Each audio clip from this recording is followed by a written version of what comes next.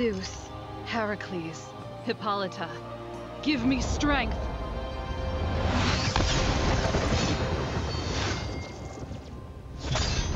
For the honor of Grayskull, I am She-Ra! Compared to an Amazon like me, you're just playing dress-up.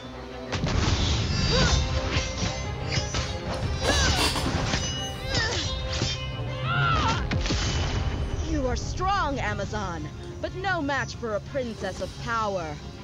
Get over yourself.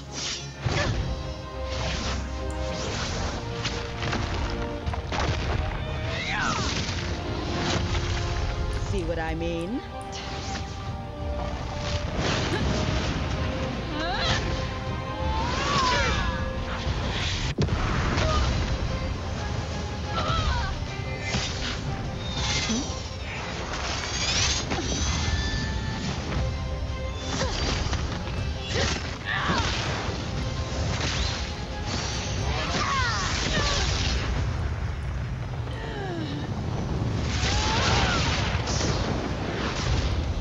What's the matter? Feeling shocked?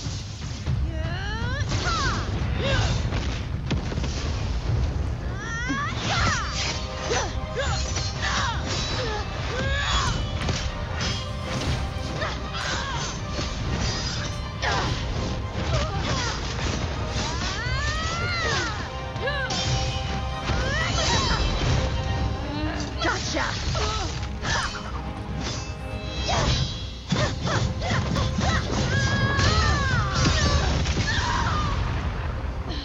You're finished!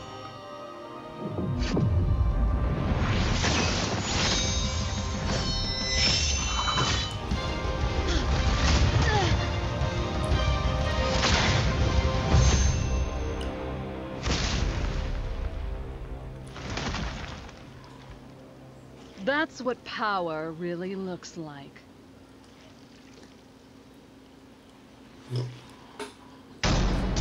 Yeah.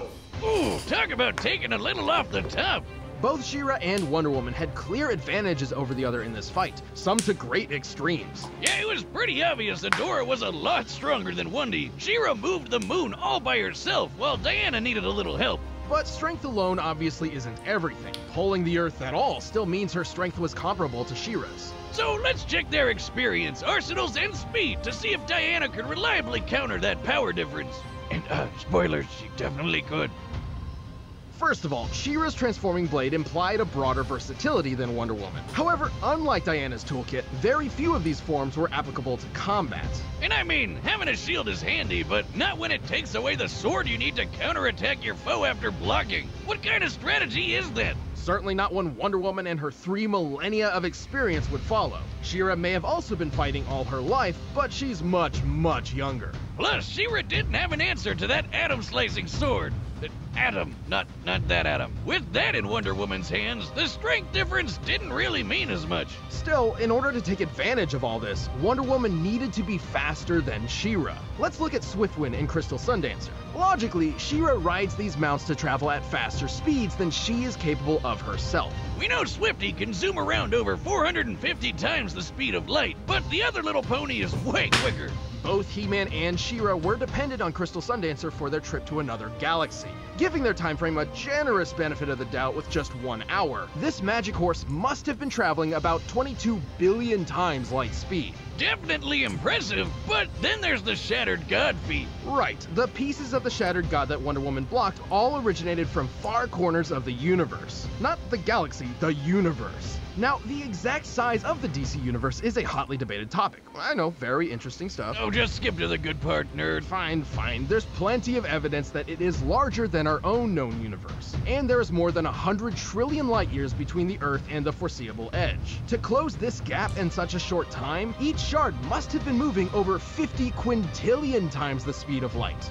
And again, Diana blocked all of them, one after the other rapid fire. Remember, She-Ra must be slower than Crystal Sundancer, potentially only comparable at a reactionary level if at all. Therefore, at absolute minimum, Wonder Woman was more than 9 billion times faster.